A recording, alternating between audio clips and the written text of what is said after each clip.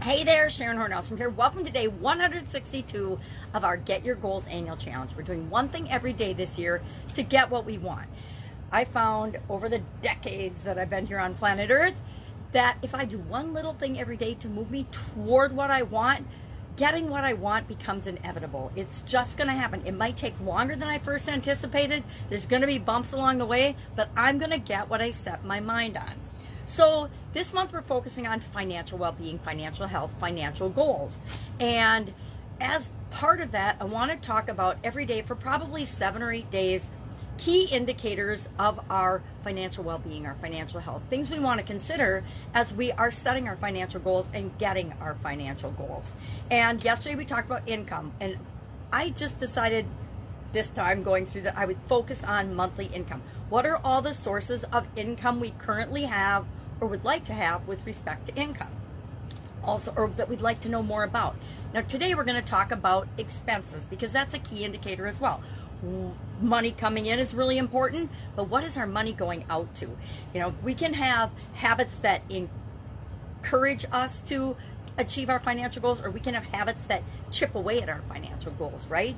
If we take risks and make a bunch of bad investments, it's going to chip away at our financial nest egg or whatever things that we're trying to accomplish in our financial life, our financial health. So we want to consider our expenses. So I'm going to, and I'm going to say you're going to too, because that's our action item today, is just to list out all of our, I'm doing monthly, but some things will be annual. Like I pay my home insurance annually, so I'm going to divide that by 12 so that I've got that in there. Things like taxes and mortgages, you know, you can figure out what the monthly amount of that is, or you can do it annually. I don't care, just write them all down.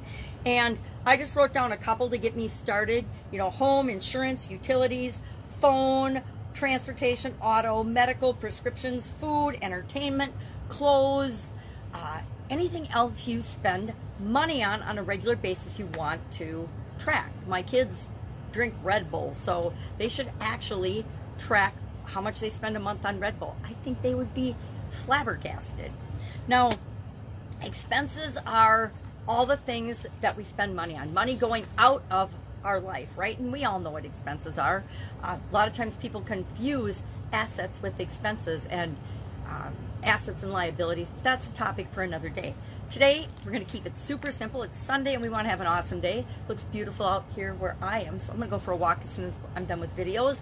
But what are you spending your money on? And be brutally honest. Maybe if you've never done this before, it's one of the most powerful exercises I've ever done, is you carry around a little notebook, and every time you spend any money, I mean 50 cents here, $1 there, $5 here, $7 on the Starbucks coffee, whatever it is, you write it down, you jot it in the notebook.